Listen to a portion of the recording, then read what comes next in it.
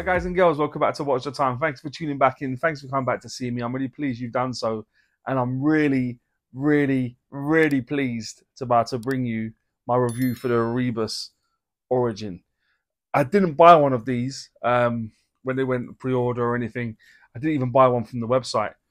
I looked it up on eBay because I just wanted to get one as quickly as possible. Someone had bought one, didn't fall in love with it. They sold it to me basically at cost. The guy was really cool though. I paid for it on the wrong card. I was having a nightmare at work, but he thankfully cancelled the order, redid it. Yeah, gentleman, top man. But yeah, I really wanted to get one in. I was on the fence to begin with, to be honest, because I know, I'm not going to name any names, but I know there's lots of people now that are in this sort of space that sort of decide to make a watch. And from afar, I've not had hands-on with lots of these watches, but sometimes it's a bit more style over substance. It's maybe capitalizing on it, on your position. So I'm going to be honest. I wanted to get this in to see if it was more hype, or if it was, like I said in my, if it has Jody nailed it, or is it just one more watch? That's why I put it as in my description, because that's how I see it. That's how I saw the whole thing. Lots of colors to choose from. I'm going to say off the bat, I don't think it's a hype thing, to be honest. When I was on the fence about it, I'll be honest, just because you'd think that people that review watches already, they're going to make these amazing watches. It doesn't always translate that way, because you got cost and stuff to think about. And that's why on my channel, I never start slagging off a brand, because there's lots of nuance, there's lots of problems to solve and stuff that's not always possible, especially if you want to make affordable watches, because you have to watch the bottom line and stuff. But yeah, I really wanted to look at this watch.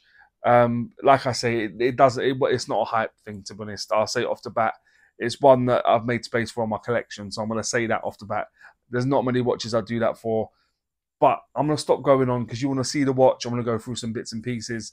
The person who bought it, who I bought it off on eBay, also bought the strap pack, which comes with 3 straps for like 27 quid or whatever it is.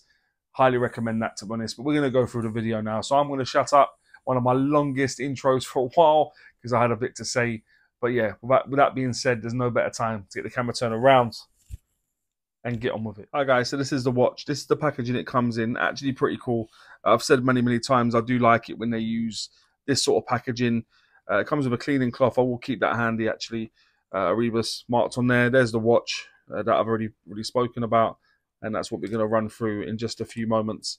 Let me just put that to the side. Yeah, so you got enough for 2 watches in here, so you can also transport another watch and all that good stuff. Inside, it sort of like feels like leatherettes, I would say. I wouldn't say it's leather, but yeah, 2 compartments for you to store watches.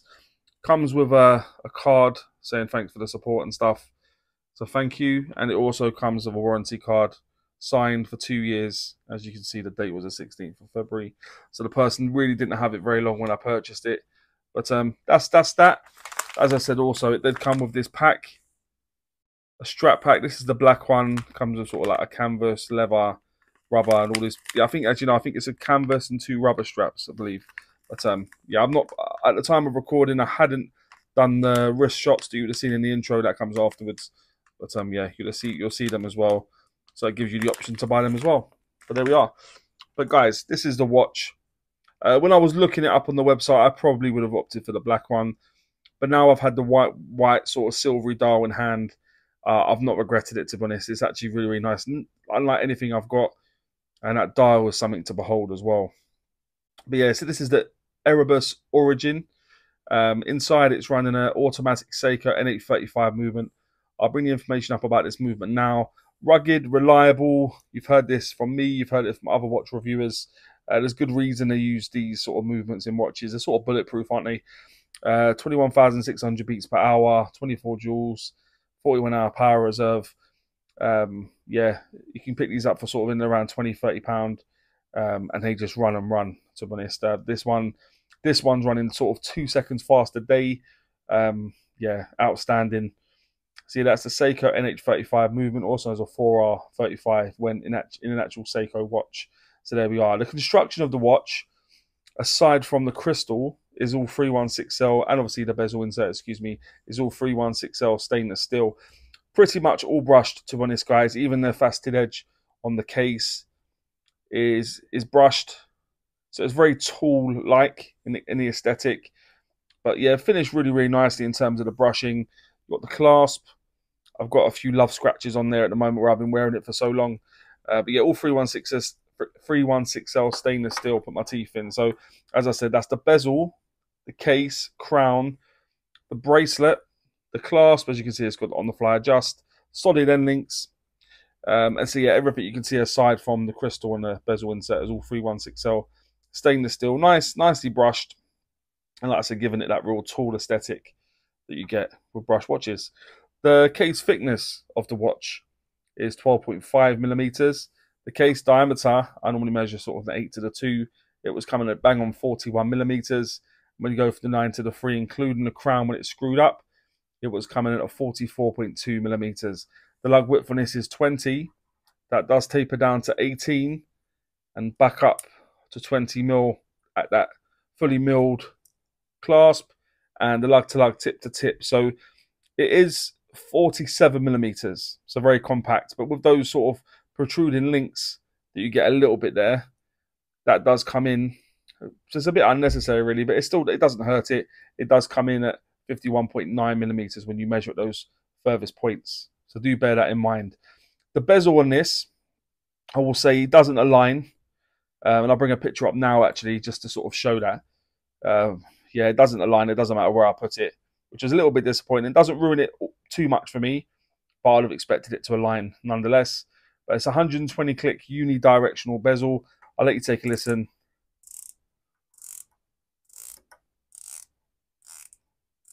I'll go all the way around before I give my sort of feedback. But yeah, as you can see, this goes a little bit past or a little bit before, depending on. But yeah, 120 click unidirectional bezel. The bezel's brushed ceramic, which is really, really cool actually. I do like that. But yeah, rock solid to be honest. Good coining on there. 120 click, no bounce, no back play. Very, very good bezel. If it lined up, it'd have been perfect, but not quite. The crown is situated at the 3 o'clock. It's a screw down crown. It's got crown guards, but really doesn't hurt in terms of screwing and unscrewing. It's been really, really easy to deal with. Even me wearing gloves at the moment, it's not a problem at all. The case back is screwed down, deep etched with the Erebus logo, and just all the bits of information on there you'd expect to see. So there we are.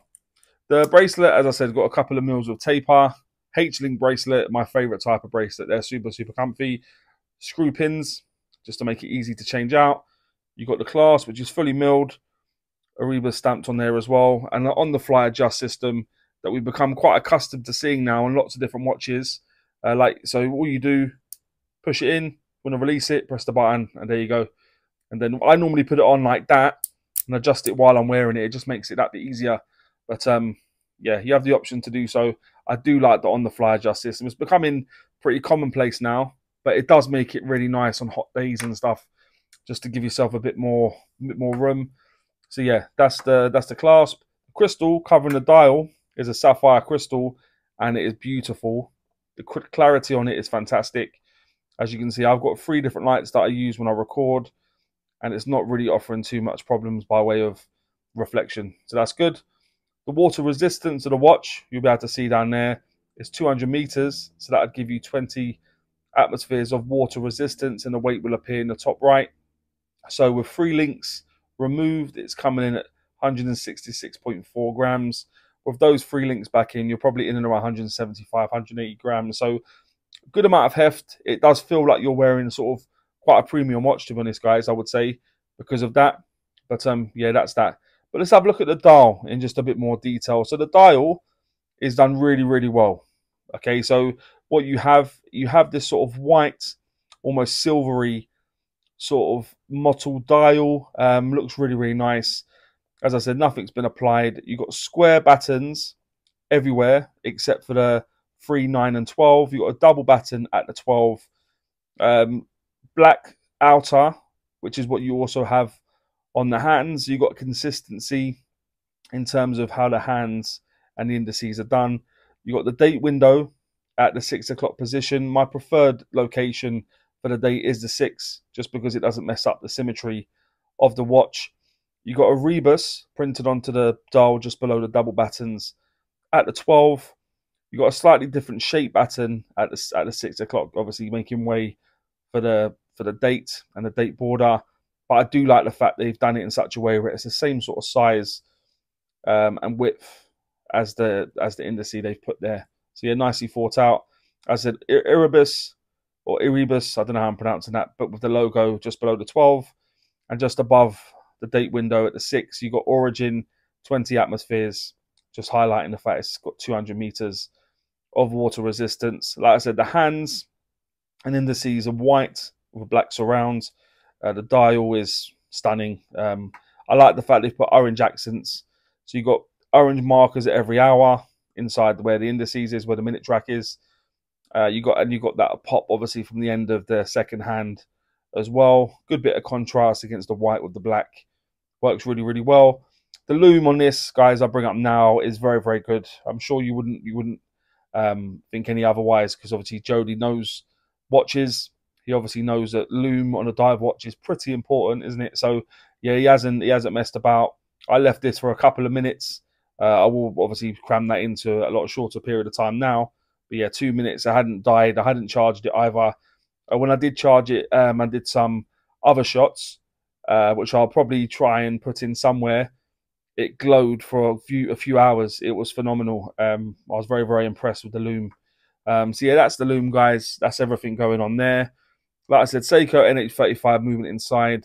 You'd have seen this hacking, hand-winding movement many times. You take the crown all the way out, it hacks. You take it out to the first position.